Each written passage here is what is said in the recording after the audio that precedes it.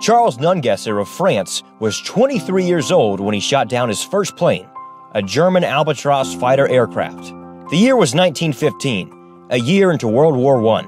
By the time World War I was over, Nungesser would accrue 45 official victories in the air, the third highest amongst the French flying service.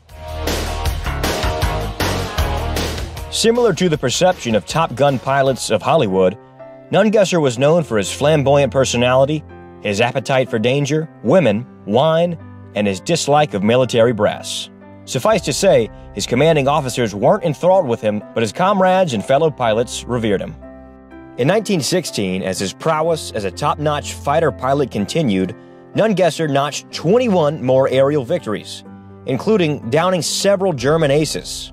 Nungesser was officially an ace pilot by now, and known by his new nickname, the Knight of Death. Along with the new moniker came a new airplane insignia that he painted himself on his Newport 25 aircraft.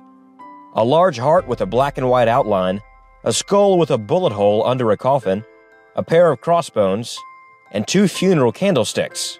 He thought the insignia would scare his German opponents. Nungesser's mastery of the sky came at a cost. He was injured numerous times while flying and suffered a litany of injuries, including a skull fracture, brain concussion, internal injuries, multiple fractures to the jaw, piece of anti-aircraft shrapnel embedded in his right arm, bullet wounds in both the mouth and the ear, loss of teeth, and numerous contusions, just to name a few. In August 1917, Nungesser was severely injured in his final aerial combat mission. So serious that he was forced to quit flying for the French flying service.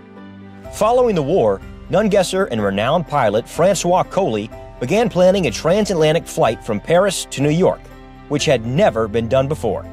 The two men took off on May 8, 1927, piloting the L'Oiseau Blanc, or White Bird. Their plane was last seen near Ireland, but the two men never made it to New York, and the plane has never been found. One theory floated around had their plane shot down by the Coast Guard as possible bootleggers as they approached the Newfoundland coast. Charles Nungesser died the way he liked to live, as a tough, tenacious fighter, always pushing the boundaries. And as a footnote, Charles Eugene Jules Marie Nungesser was none other than the great-great-uncle of Louisiana's own Billy Nungesser.